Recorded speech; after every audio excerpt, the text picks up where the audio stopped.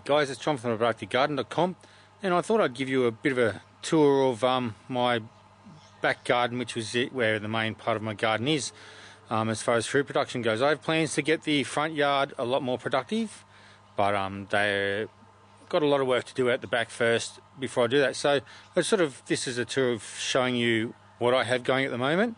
Although being the end of winter, there's not a whole lot going. It's also a bit of a tour of what my plans are. Some very immediate plans and some more longer term plans that I've got for my backyard here. So let's go and have a look. Alright, so here we've got what I call my corner garden, sort of in the corner of my yard here. And here is sort of a bit of a tropical area around a pond. But what I'm going to be doing here with this pond, I'll sort of start here first. Going to be getting some watercress to grow in there, which is obviously a good green to be able to have, so it'll make the pond productive. And also in the spill pond there, that's where I grew my water chestnuts last year, and I'll be getting them in there very soon to start get them growing as well. So that's what's happening with the pond up here. I've got some lavender there. I'm going to be moving that soon because in this area tends to stay fairly damp and should be a good place for me to grow taro. So I've got some taro which is down the end. You can see beyond the orange tree there where the cymbidium orchids are, there's taro down there, which I'll show you later on. Okay, so I'm going to bring that taro up because that gets very hot and dry there. It's hard to keep it damp. They'll like the damper conditions here a lot better, so I'm going to be moving them up here, and they'll also fit in with the tropical sort of feel of the place. Okay, I've got a lot of weeding to do here. I've had raspberries up here, but they just take over the garden, so I'm going to be moving them, and I'll sort of go over where I'm going to be moving them to later. My peach tree is starting to come out in blossom, so that's all good. Got plenty of oranges on my tree. I don't know how good they look here. They sort of look a bit funny on the camera screen that I'm looking at, but they're actually not bad peaches this year. Not bad oranges this year, and my mandarin tree as well. I've got a lot of weeding to do, which I've got to get done before too much goes to seed. Just some herbs that are coming back over the winter. Some common mint there, chives, lemongrass coming back. I think this poor thing's died. Lime balm and lemon balm and chocolate mint all coming back after the winter. Okay, strawberries are starting to come back too. I'm going to have to give them a good tidy up. Okay, and here you can see amongst these weeds here, the taro is starting to come back a bit after the winter. So the frost knocks them about a bit, and they should be a bit more protected from the frost when I put them up closer to where the house is up in that corner there. Alright, now I've got fruit trees here. Apple tree will start coming into blossom soon.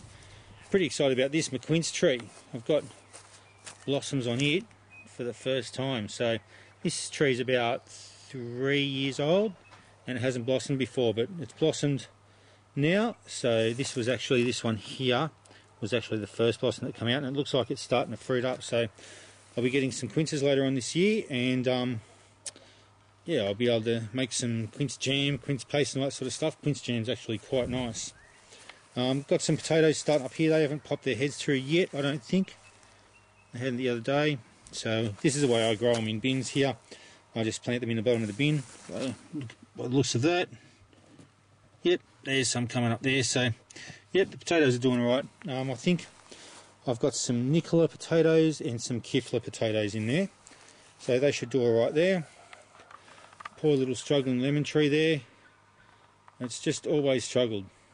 Yeah, it hasn't done well. But hopefully, with this little worm tower here, with the dog poo going in there, it'll put some nutrition in the soil, and maybe the roots will come over this way and start accessing it.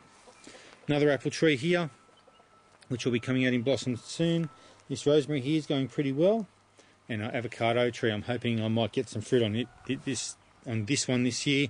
It's about the same age as the quince tree, so it should do pretty well. Okay, over here I've got a heap of IBC containers which I'll be turning into wicking beds. And when I was talking about the raspberries before, one of the wicking beds is going to become a raspberry bed, so it'll stop it spreading all over the place, keep it contained, so that'll be pretty good, I think. And all this wood here is posts I've got for building an anti-aviary over the top of where my raised beds are, which will keep the bowerbirds that give my veggies a fair flogging. That's why in a previous update you would have seen the nets that I have over my garden, but they make them very unworkable.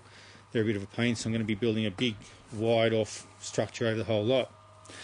So we'll go down the back to see what's happening down there. Got some roosters here that will be fixed up for the freezer very soon, so they'll be gone soon. And here are my raised beds, where there's my other chook shed over there. Okay, the insect, that's my insect hotel. You probably recognise that if you've seen the video to it. And I had to move that because it was going to get in the way of my my structure to keep the bowerbirds off. A whole lot of wood there, scrap wood, which I've got to sort through and tidy up. As I said, I've got a lot of tidying up to do, so working on that. Okay, so my chicken coops are there, and they're going to be covered over pretty soon as well to keep the bowerbirds out of them. Whole lot of chicken wire here that I'm going to be able to use on that, but my raised beds are done.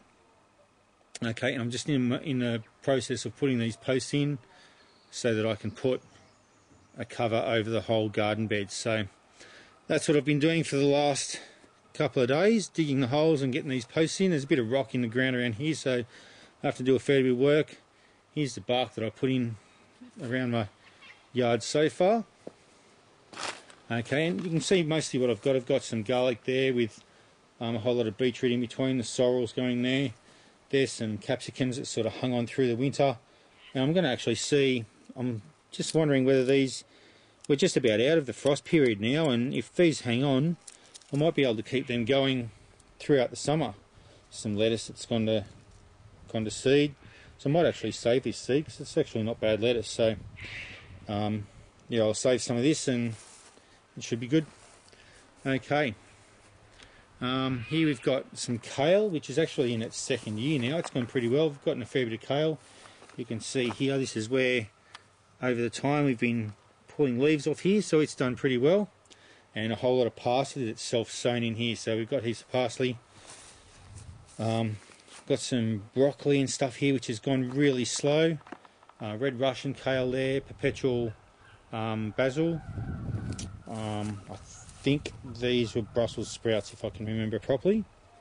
Yeah, so they're not doing too bad. They went in a bit later, these ones. Okay, I've got some onions in here which went in a bit late. I should be able to do alright. Looks like the mongrel cat's been digging in here, and that'll be another good thing about putting this structure over the top of the veggie gardens, is it'll keep the cat from digging in the veggie bed as well. Okay, we've just finished pulling all the carrots up out of this section, so we're going to have to put some more soil in that, build it up again, and I'm not quite sure. This will probably be where tomatoes or something go. This no, probably not tomatoes. Might put something different in here this year, because tomatoes were in here last year, I think. I'm going to have to look at my little plans for that. No, I don't think there were any tomatoes in here. Last year there was silver beet, beetroot, and carrots were there. Yeah, silver beet and beetroot was in here, and carrots. So yeah, tomatoes and probably eggplant or something like that will be going in here this year. Okay, in here the snow peas have been really, really slow this year. It's just been surprising how slow they've been. Okay, this is red cabbage. You can see here, this is what the bowerbirds do. I mean, there's no cabbage butterfly or anything on this. All this damage is from the bowerbirds, and I mean, that's why I need to get this netting on there, so that the bowerbirds can be kept off. I mean, that is Brussels sprout there. That's just copped a smashing from them. So I really do have to get these things covered. Like I said, with the bird netting right over the top of them, it's just too hard to make it work. You've got to lift the netting all the time. This is going to be much more,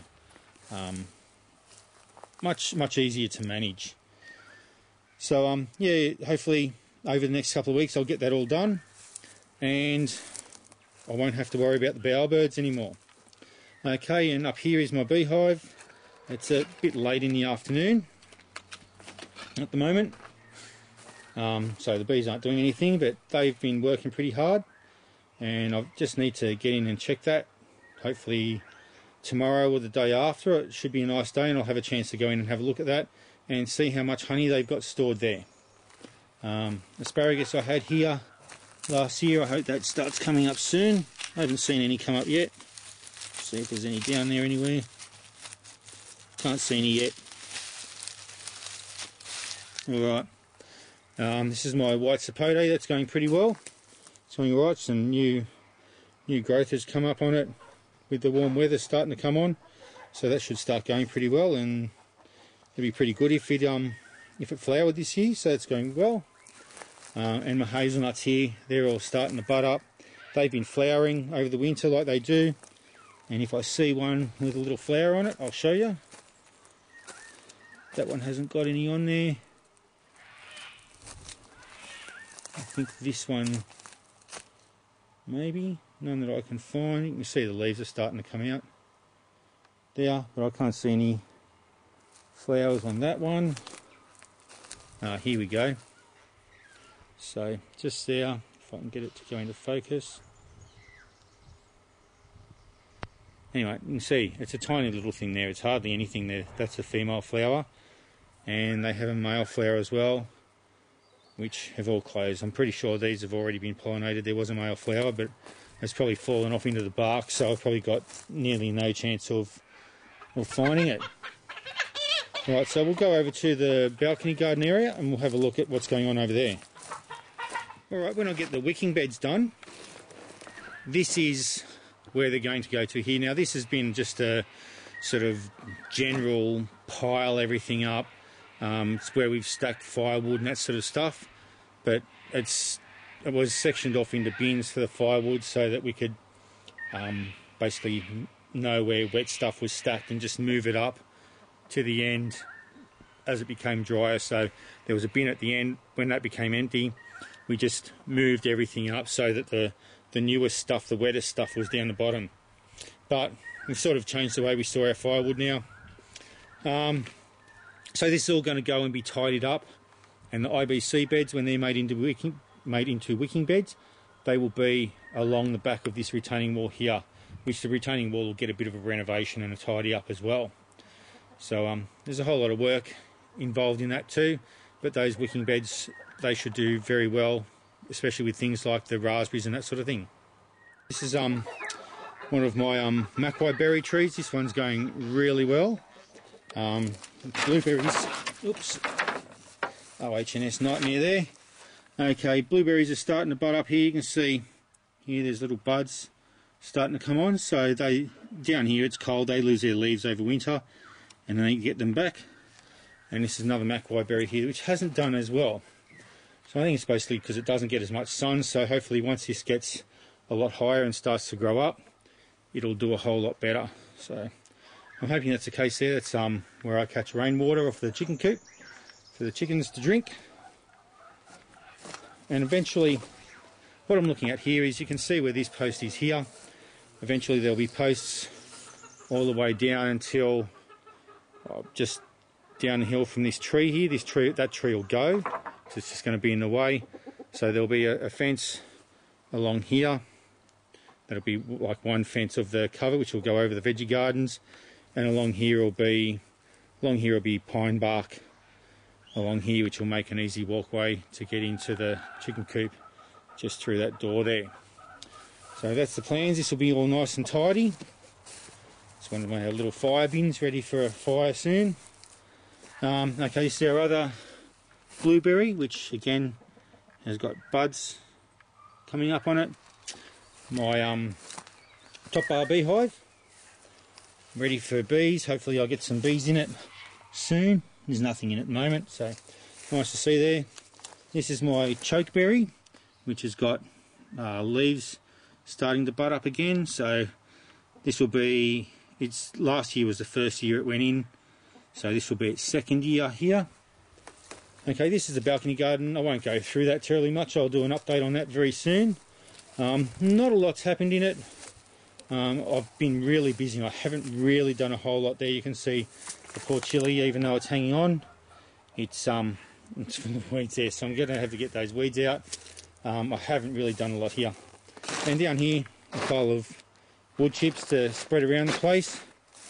And this is the Brazilian tree grape, which is actually looking pretty good. Be nice to see it grow a lot higher, but like the chokeberry and the white sapote, it's only been in here for a year, so it'll grow a lot better this year. Now that it's established, it'll do just fine, I reckon.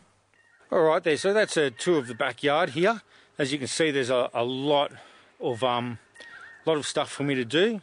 I've got a lot of work ahead of me, but once I get it done, things will look really well. Things will work a whole lot better. It'll keep the bowerbirds off my veggie gardens, make them much more accessible.